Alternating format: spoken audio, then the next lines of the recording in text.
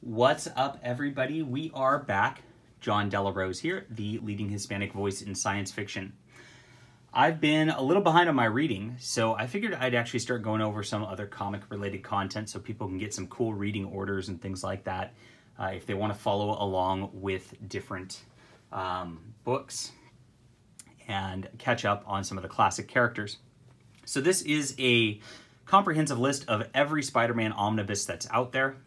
I am intentionally omitting things like Ultimate Spider-Man or Miles Morales Spider-Man, which I think I actually have a volume pulled out right here of such, but it's a different character, so we are going to not cover those during this interview. If you are interested in that, of course, I'll answer what's out there via the comments below. But this is the actual canon Spider-Man, for better or worse, to some degree, and I'll go over why there's some non-canon stuff, but over the course of this video. The first volume is Amazing Spider-Man Omnibus Volume 1, which is the original Stan Lee and Steve Ditko stuff. This is the stuff that made Spider-Man great.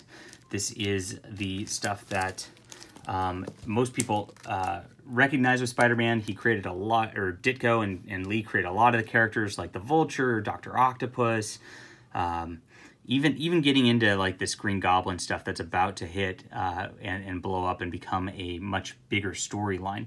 But that all starts right in here. Kraven the Hunter, Mysterio, all of the Lizard, all of the great villains that you recognize with Spider-Man, and he ends up fighting over and over again. It collects Amazing Fantasy 15, the first appearance of Spider-Man, Spider-Man 1 through 38, Annual 1 and 2, and Strange Tales Annual 2 and Fantastic Four Annual number 1. Now these annuals that are listed afterwards are thrown in there because they are crossover material with the actual book. This volume contains the entirety of the Steve Ditko run on Spider-Man. So if you are looking to just collect the Ditko work because you're a big Ditko fan, like, you know, obviously my channel's been promoting a lot of Ditko stuff lately, this is the volume for you to get. And it is readily available as of this video, and they reprint this pretty often because it's a pretty popular volume. Now, this series continues along of these numbered Amazing Spider-Man series. This is volume 2, and at this point, John Romita Sr. has taken over the art. You see some of his beautiful art. I love Romita's art on the cover here. And this volume collects issues 39 through 67, annuals 3 through 5, and then it's a Spectacular Spider-Man 1 and 2. Now, that's not the Spectacular Spider-Man comic, which it comes later and has several hundred issues of it also.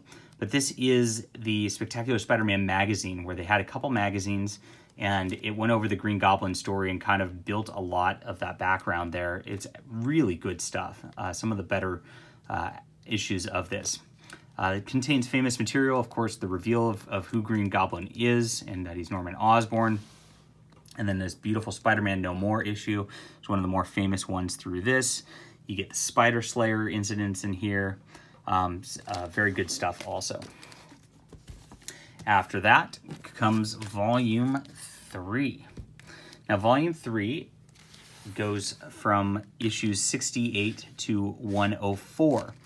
And this covers a lot of Spider-Man's next future.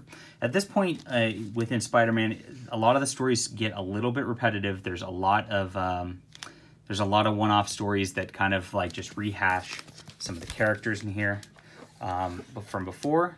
Jim Mooney ends up doing a lot of the breakdowns, while Romita is kind of just doing layouts towards the end of this. And so it's a change in the era of Marvel where they're preserving brand a little bit more than before. Now, there is a new character introduced in here called the Prowler, which is really good. And, of course, Morbius shows up later on also, which is Morbius, sorry. Which is a cool new character. And, of course, Marvel's doing a lot with them right now. This volume is very out of print and very hard to find. So there is a way to collect a lot of this material, though, in the form of Epic Collections. And the Epic Collections go up through issue 93 as of this video, which is volume 5 of the Epic Collection. Volume 6 will, of course, cover a lot of the material in here also. And so right now, if you want to go up to the Epic Collections and then read from issues 94 through 104, that's how you would be able to read Spider-Man in order, if it's hard for you to find these omnibuses. And then we get to Volume 4. And so not many Marvel omnibuses have Volumes 4 to them. In fact, I think this is the only one. So as of right now, Avengers has Volume 4 also. But Spider-Man and Avengers have gone up through Volume 4, which is where really the spot where Stan Lee has stopped writing and other people have taken over, Gary Conway in this instance.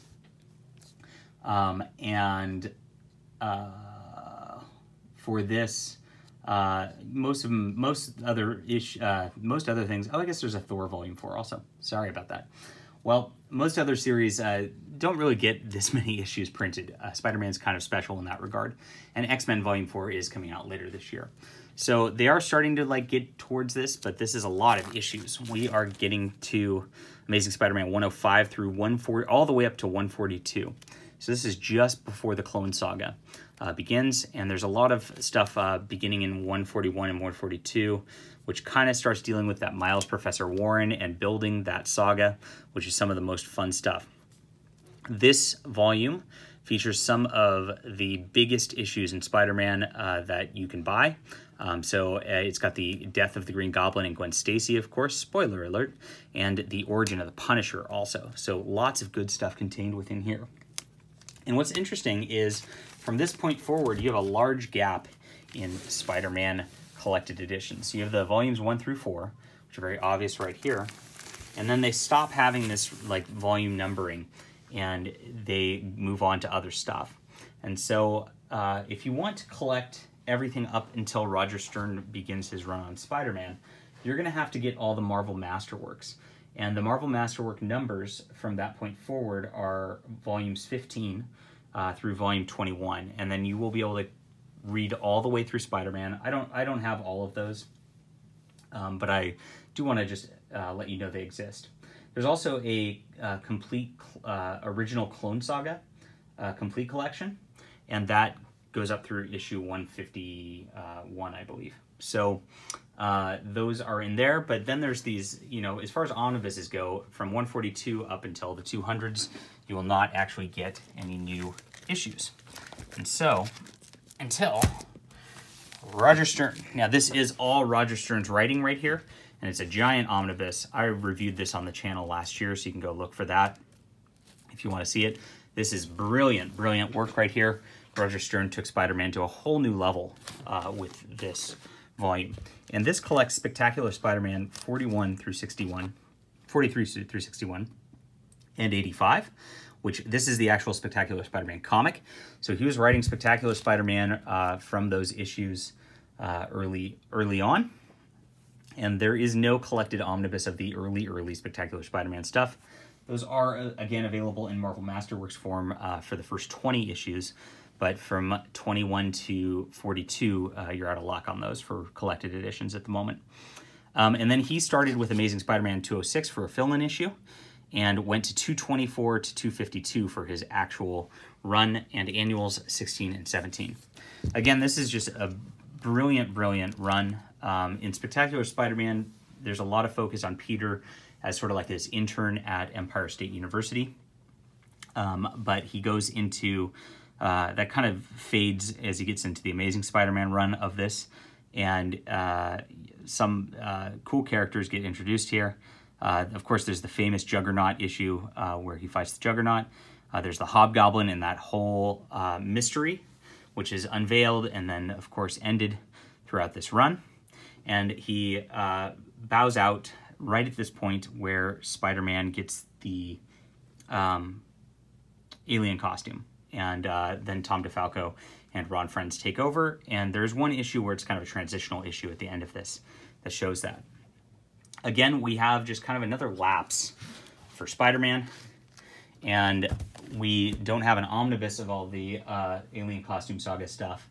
But we do have a complete collection, Volume 1 and 2, of those issues. So you can read those and go along. And in there, and then... there's a little break, but Most of it is collected from the Epic Collection from this point forward, even though we've got a couple weird omnibuses that have a smattering and incomplete run of things going on next. And that's what I'm going to talk about here with these odd omnibuses, which are very team-based, artistic team and character-based focus, which we have Spider-Man versus Venom, and Spider-Man and by David Michelinie and Eric Larson. So these overlap.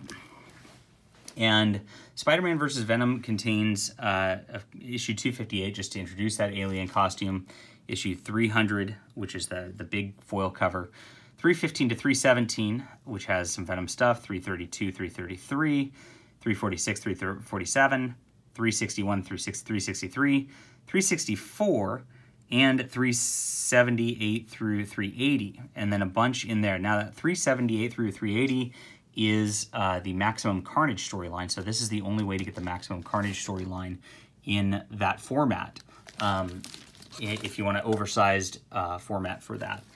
And does this not contain... Oh, it does contain Amazing Spider-Man 375, but not all of it, because 375 as an issue had some backup stories, but the main storyline in here was one of the major pivot points in the character of Venom as they transitioned him to an anti-hero from a Spider-Man villain. Now, of course, like I said, that goes all the way from 300 to 375 with a lot of missing issues inside, but the Eric Larson and David Michelinie volume contains issues 287, so they did a fill-in, 324, 327, 329 through 350, so you get a whole big block of run there in between that. So you can kind of go through these two omnibuses and piece together a lot of what happened with Spider-Man during that time. And then, of course, there was a volume called just plain Spider-Man, which this, again, just takes place right after the beginning of it. And I'm going to show you another volume which overlaps with it, which is called Spider-Man by Todd McFarlane. So they launched a title. They had a Spectacular Spider-Man and Web of Spider-Man going at the same time, and they launched a third title, Spider-Man, which overlaps with these two volumes. It crosses over with Maximum Carnage, of course, in the 20s. But the Eric Larson volume has issues, let's see, 19 and 20 in here. Whereas the Todd McFarlane volume of an omnibus goes through 1 through 14 and 16. So a lot of that gets collected, and you can kind of get that little crossover in there and in these. So 1920 is in there, and Spider-Man... what is it? Numbers... Where are we? I'll find it somewhere in here. Web. There's just too many issues. Spider-Man 1990, 35 through 37. So you get 3 issues in the Venom collection, which is the Maximum Carnage storyline. There's a lot of orphaned issues of that, too. It would have been nice if they did a full-size omnibus of this Spider-Man rather than just doing a Todd McFarlane volume, but gone up and done like maybe the first 25 issues or something like that through here. So this brings us up through Maximum Carnage in terms of what the storylines are. And we're going to get into a weird era of Spider-Man after this, but I forgot to show you a volume, which is kind of not continuity, but kind of is. And this is called Untold Tales of Spider-Man. Now, they launched a brand new, all-new #1 issue of Spider-Man, and they ran this volume at 99 cents to try to get people to buy into it. And it was a cheaper deal, and they did that because the stories were throwbacks, and this actually takes place in between issues of the first volume of Amazing Spider-Man. So you get to see a lot of Peter's high school years growing up. You get to meet a cast of characters of high schoolers who were not in the original run, and they build up because there really wasn't a ton of Peter Parker High School within that original run. He moved to college pretty quickly, and we didn't get to see a lot of background there. And so they brought it back with Kurt Busiek writing, and this is brilliant, guys. This is some of the best Spider-Man out there. I really enjoy it, and there's a whole map of how to read these in between issues of Spider-Man, or the original Amazing Spider-Man, like what issue takes place where. So you can actually read through this with the Amazing Spider-Man first volume and really get a nice nice storyline that builds through there and actually continues, and this sort of riffs off of that volume a lot. Kurt Busiek has a lot of history knowledge of Marvel Comics, and this is really just a love letter to that era, which is why I love it so much. All right. So after Maximum Carnage, there's a whole range of books which like don't get collected in any format, really. But this is the bulk of those eras. Really, all that's missing in omnibus form is a lot of that Alien Costume Saga, which I said is also in a complete collection form right now. And then the Kraven's Last Hunt storyline, which is available in Epic Collection. So you can get those, and if you just get that storyline plus these, and you have almost all of Spider-Man that's relevant at that point to be able to read. So, and then we get into a weird situation called the Clone Saga. And there are big omnibuses of these. There are 2 omnibuses filling up the Clone Saga, and these did not sell quite as well as a lot of the others, because this is a weird era in Spider-Man history where it's very controversial, and a lot of people didn't like it. It went on a little too long because there were just too many titles, and it was very convoluted and confusing at points. But the Clone Saga starts in Amazing Spider-Man 394. So you'll notice that you get in the Venom trade up to 380, and then you get 394 here. So you're missing a whole swath of about 12 to 14 issues, which was very interesting at the time. Peter Parker's parents, quote, returned from the dead, and it turned out it was a plot from the Chameleon, and it was very interesting stuff. There's a really good storyline in there. And there's also a book called Shrieking, which Shriek from Maximum Carnage returns and comes into her own a bit.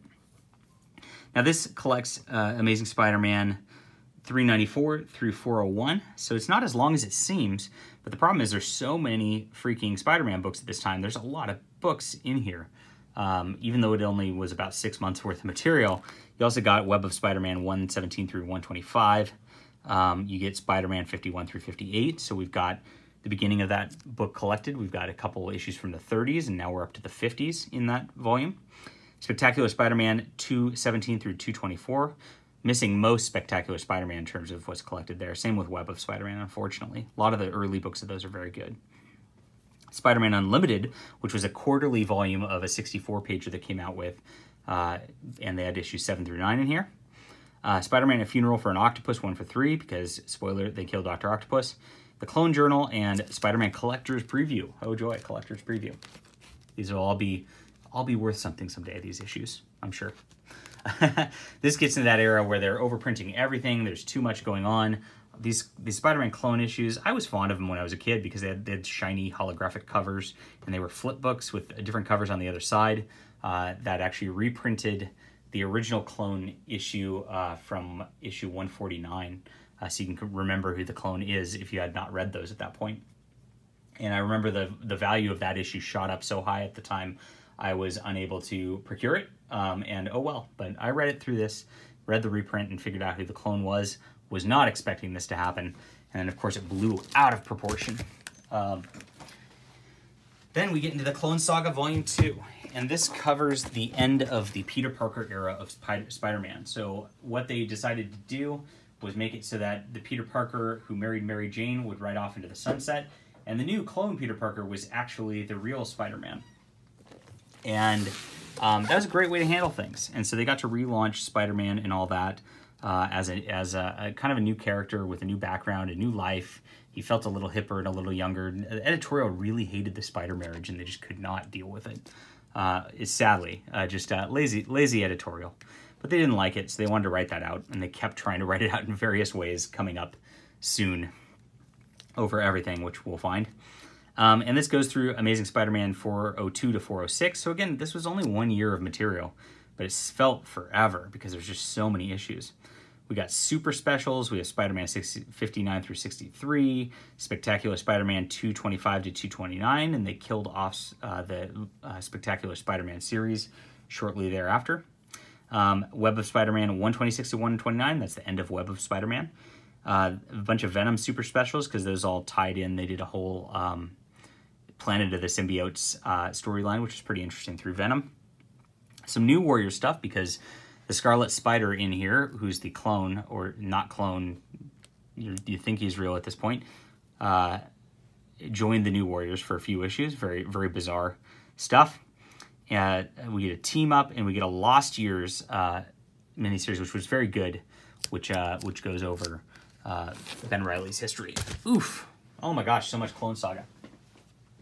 Now we get to the next era of the Clone Saga. There's 4 freaking omnibuses of this stuff, guys. And this is where Ben Reilly becomes Spider-Man, because Peter realizes he's actually the clone.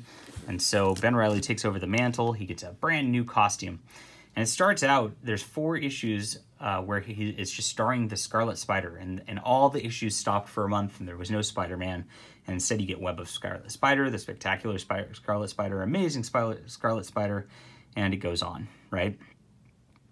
And so what they did at this point is they killed off Web of Spider-Man, as I mentioned. They also killed off, they haven't killed off Spectacular Spider-Man yet, but it's coming. So they killed, so you get all those. You get Amazing Spider-Man 407 to 410 and an annual. You get Spider-Man, which 64 to 67. So you've got that whole run collected of all these. You get Spectacular Spider-Man 230 to 233. And then you get a new series, which they launch for the brand new guy. Instead of Web of Spider-Man, you get Sensational Spider-Man. And it starts with a 0 to make it super fancy. So you get 0 for 3 there, and a bunch of miniseries along with that. And this covers most of Ben Reilly's deal. They are going to come out with a volume 2 this summer to complete this entire run. And all this stuff has been printed before in complete collection editions. So it's not all that new. Now, after this era, Spider-Man, they flounders for a while, because what happens is they determine that Ben Reilly is not the actual real Spider-Man, and that Peter Parker was really the real Spider-Man all along. Surprise, surprise. Because readers complained so much they just could not literally even. And killed off the clone just to get rid of it. And it was drawn out way too long for that conclusion. That conclusion was the most unsatisfying conclusion in comics. I was very, very sad. They should have just left Ben Reilly as his own character, or done anything different. But after that, everybody was just super burnt out. Nobody really liked the resolution, and they really decided to play it safe with Peter for a while. And the Green Goblin was brought back during the course of this, and there's this whole conspiracy of the Green Goblin where, you know, nobody remembers he's a bad guy, and it's very bizarre for the next several issues. But all of those are sparsely collected. There's a few different books with that, which is Spider-Man by Todd DeZago and Mike Wieringo, which covers only the Sensational Spider-Man stuff. There's a crossover called Spider-Man Spider Hunt, where Peter Parker, or Spider-Man's a fugitive and wanted by the law again, but it takes a few issues. Then there's Identity Crisis, because he's wanted by the law. He makes up a bunch of new superhero costumes for himself, which don't really pan out. And then there's The Gathering of 5, which really seals the deal on that whole Norman chapter. And at that point, like, they decide to reboot the entire thing. None of that's collected, and there's a ton of orphaned issues in there that are not collected in any sort of form. So you really miss out on a lot. You get a little smattering of trade paperbacks, but nothing like these omnibuses or anything like that. So that's where we are at that point. And then you get a weird omnibus again. So here's what goes down. They relaunch Spider-Man and Amazing Spider-Man with all new #1s, and they bring it down to two issues per month. So it's a little more manageable than 4 per month for a while. They start adding in books like Marvel Knights Spider-Man and Friendly Neighborhood Spider-Man later on, and it just gets clustered again. But they did a volume of Spider-Man by John Byrne, which is just a total John Byrne-centric thing. And there are different collections which collect the bulk of this era with the non-John Byrne content and what goes on here. So they put John Byrne on Amazing Spider-Man for the relaunch for 1 through 18, but there was a sister title, just Spider-Man, which went along with it also during that time. And the unfortunate part about this omnibus is that there's issues that cross over to that Spider-Man, so you don't get the complete story a lot in this omnibus. So there's a couple issues that cross over into the other deal, and you don't get the complete story because this only collects the John Byrne stuff, so you really cannot complete those stories, and it really has a big impact on a lot that's going on in this era. So in order to get rid of the marriage, they kill off Mary Jane for a little bit. That made me very mad at the time. I got very mad as a high schooler because I'm like, gosh dang it, like why do you got to do that? And then they start dropping clues that she's not actually dead. Kind of later on, they kind of, I don't know if it was intentional or what the deal was. We'll find out maybe someday. All right, so this collects actually, so it's got a bunch of other stuff too, which is unrelated to that era, but it's got Marvel Team Up 53 through 55 and 59 through 70 and 75. Marvel Team Up is a just team up issue. They're one-offs, and they collect random Spider-Man stories that they, of course, there's team ups with different characters every single time, and it just features other Marvel characters. So that's that. It's got 189 and 190 from Amazing Spider-Man, because I guess John Byrne drew those, so you can read a couple issues, and 206. Annual number 13, Peter Parker Spectacular Spider-Man 58. So just random stuff. Spider-Man Chapter 1, 0 through 12. This is a John Byrne miniseries, which is pretty decent, which just goes over some old stuff of Spider-Man by itself, and then Marvel Authentics Amazing Spider-Man number 1. But really, this is the continuation from the end of that Spider-Man era up until issue number 18. Now, I definitely recommend getting the volumes The Next Chapter instead of this, which are out of print and hard to find, because they contain those sister title books also. And then it goes up into a couple eras right before when JMS takes over, called Revenge of the Green Goblin. There's a big storyline where the Green Goblin comes back again, and that brings us to the end of the sort of Howard Mackie era here, which this does not complete. And Light and Darkness, which is Paul Jenkins' run at the time. All right, so I don't know. I mean, you're not missing much with this era anyway. It's not that bad. It's not as bad as I thought it was when I was a kid, but especially when you don't get the fix here, it's pretty bad. I bought this mainly so I could eventually read these Marvel team-ups, which I don't have collected, and the Chapter 1 stories. So, and after that, in omnibus form, we have the JMS era. And this is split into 2 omnibus volumes. I have the second on the way. It's actually not all the way in print yet because of the whole COVID-19 thing as of this video. And it is going to be hitting stores shortly to complete the run. Now, this volume collects Amazing Spider-Man, which was renumbered and restarted, which back in the John Byrne book here, 30 through 58, so a full complete run. And then they decided to renumber it again because they reached number 500, and they realized, oh, well, we got our number 1 issue money in, so we better get our 500 issue money in. And they renumber it back to the original numbering at that point, and it goes all the way through 514. So JMS has this very unbroken run of about, 45 issues or so. I guess 44 issues. Yeah, it's 45. Right in here, which is awesome. And nobody's messing with him. Most of these stories are really good. They hit everything about this was controversial, and everybody, just started whining on the internet. But he did a storyline where Spider-Man had this whole mystical thing going on where the spider chose him, and he had to deal with all these mystical spider beings and things like that, which I really liked, to be honest. I thought that was really fun. Mary Jane was back in the picture. She came back, and that made me happy too. And Peter took up a job as a teacher, as a science teacher, which worked very well for Peter. Marvel didn't like it because, of course, it ages Peter again, and they didn't want Peter to age more. But it felt really good. Now, there is a controversial storyline in here called Sins Past, where it's very unfortunate, and it has a retcon where Gwen Stacy banged Norman Osborn, and there's 2 Norman Osborn children that come back to haunt Peter. And ugly stuff. I just don't like going back to characters like that. JMS is not responsible for that. JMS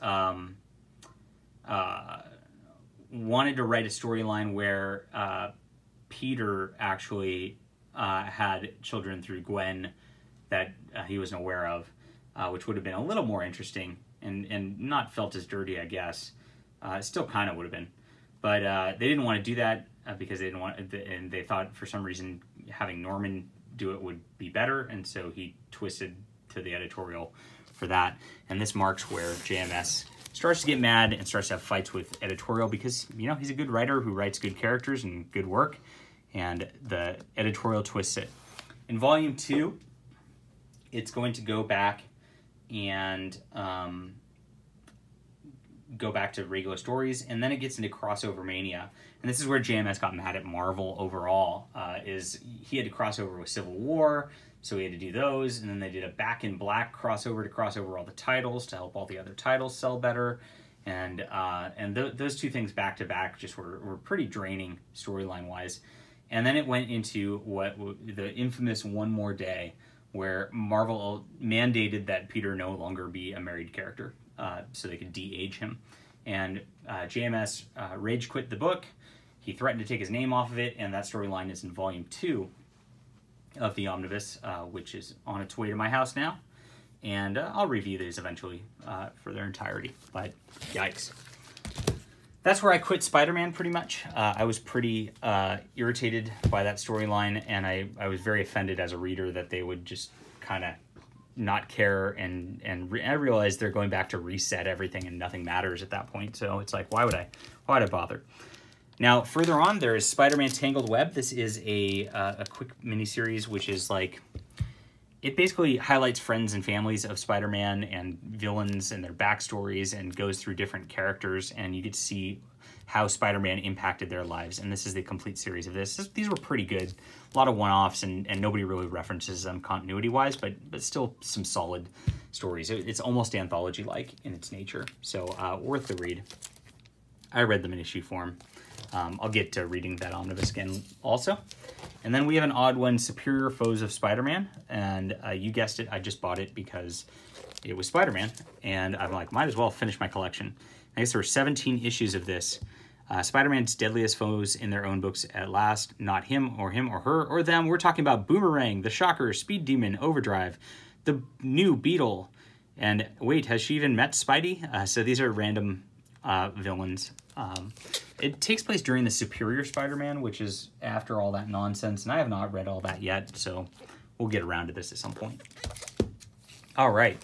I should note there is one other omnibus that contains some pretty Spider-Man related material, which is Jeff Loeb and Tim Sale's deal. These were miniseries, and he did 4 different miniseries. Captain America White's the other one. These were all very solid. Tim Sale's a really good artist, and Jeff Loeb is, he's a fast-paced writer. So Spider-Man got a miniseries in here also. So if you want to just read that, it's not really continuity impacted, but it is it. And that is every Spider-Man omnibus release so far. Like I said, there's going to be that JMS Volume 2 arriving shortly, and then there will be Ben Reilly Volume 2 later this year. I think that's all that's been announced for Spider-Man so far, and we'll see where it goes from here. You can read a lot of Spider-Man, as you can see. This should take you a long time to read if you read all of these. So good luck hunting. The ones that are out of print as of this video are volumes 2 and 3. Those are very hard to find. The Todd McFarlane one here is medium hard to find. The Spider-Man by Todd McFarlane is medium hard to find. Roger Stern is out of print and pretty hard to find. Volume 1's starting to get there, but not all the way. And the rest are pretty easy to obtain. So that's it. Hope you enjoyed. I will be back later. Hit that like and subscribe button and let me know what you are reading or if you're interested in any of this stuff. I'll talk to you later.